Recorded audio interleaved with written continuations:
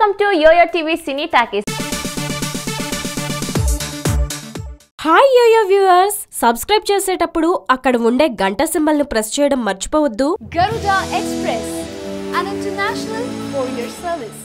తెలుగు సినిమాల్లో ప్రధాన భూమిక పోషిస్తున్న హీరోయిజం పై సీనియర్ నటుడు కోటా శ్రీనివాస రావు వ్యంగ్యంగా స్పందించారు.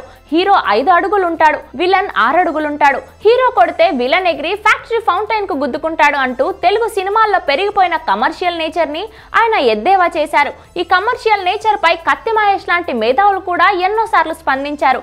కేవలం కులం పిచ్చితో ఉన్న కొందరు అభిమానుల్ని సంతృప్తి పరచడానికి మా కులం హీరో ఇంతమందిని కొట్టాడు అని చెప్పుకోవడానికి కథని, కథనంలోని మలుపులను, సమాజానికి కావలసిన మెసేజ్లను తీసేసి ఈ తరహా జోకర్ ఫైట్స్ కి మన టాప్ హీరోలతో చేపిస్తున్నారు అంటూ కత్తి మహేష్ లా కోటా కూడా విమర్శించడం జరిగింది. సినిమా రంగంలో పెరిగిన టెక్నాలజీని వేరే రకంగా వాడుకొని ఇంకా మంచి చిత్రాలు చేయొచ్చని ఆయన అన్నారు. అంతేకాకుండా ఒక సీన్ కు అనేక టేకులు తీసుకోవడాన్ని కూడా ఆయన తప్పు పట్టారు. అనవసరమైన టేకింగ్స్ తో ఎక్కువ సమయం పట్టడమే కాకుండా డబ్బు కూడా ఎక్కువగానే ఖర్చవుతోందన్నారు. అలాగే అప్పటి సినిమా ఇప్పటి సినిమాకు తేడాలు చెబుతూ అప్పుడు కొంత ఖర్చు పెట్టి ఎంతో చూపిస్తే ఇప్పుడు ఎంతో ఖర్చు పెట్టి కొంత చూపిస్తున్నారని అన్నారు. అలాగే సినిమాకు సంబంధించి అనేక విభాగాల్లో పనిచేసిన వారిని గుర్తించాలని కోటా సూచించారు.